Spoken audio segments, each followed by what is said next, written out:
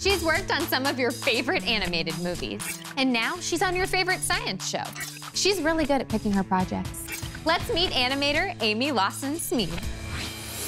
From the simple flipbook to the Victorian zoetrope to hand-drawn animation on celluloid sheets, artists have always used the latest technology to bring their imagination to life. These days, the primary tool for many artists is the computer. That's why today, I'm meeting with character animator Amy Lawson Smeed. I was always very interested in art. I loved painting. I loved drawing.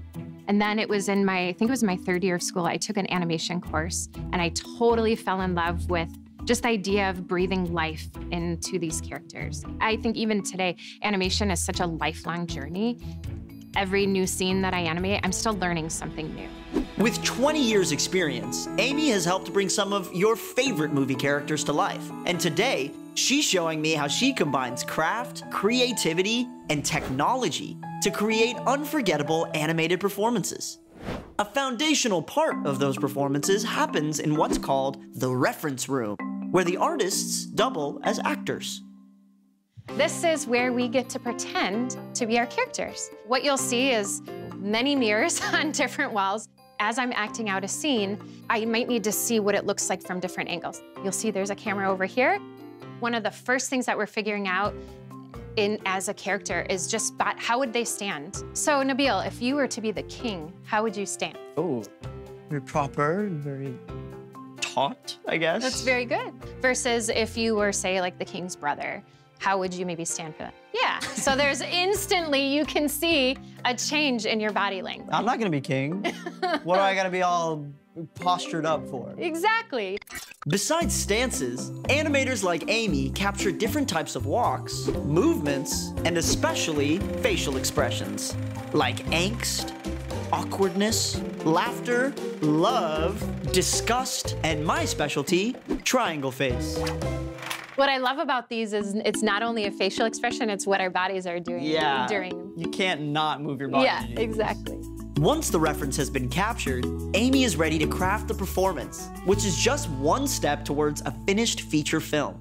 It starts off with our visual development artists that will design a character. They're doing tons of drawings on what Raya might look like.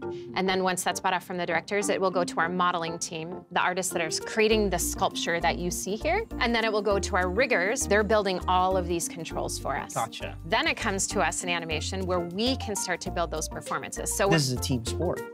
We do something called a rough blocking pass, which is just our main poses in the scene, and we show that first to the directors. Okay. Then we start going through and putting all of these other keys or in-betweens. If I let the computer give me my in-betweens, this is what's gonna happen. I kind of just assume that you set a point A and a point B, and then the computer will fill in all the gaps. But what you're telling me is that you have to fill every space in between point A and point B manually. 24 frames per second throughout the whole scene. If I want to make her blink, I will select her two upper lid controls. There's no button that's just like blink? No, we wish there was. There's hundreds of controls just in the face. And you can see all these red. Those are all of my keys for just the lids. Just the lids? Yeah. The eyelids? Would you like to make her blink? I would love to make her blink. Now she's doing this. That's right, she's winking at you. She's just winking. Amy, thank you so much for showing me all this. You know, people tell me I'm a really animated guy, so I'd love to know, how'd I do today? You did fantastic. Yeah? And I think you could have a job in animation. Okay, well, I'm gonna fill out a little job application out front. Take care. See ya. If you're watching this, you must have really liked the video. Make sure you follow and subscribe, and check out these other videos that are even better. No, really. I've seen this one over 100 times.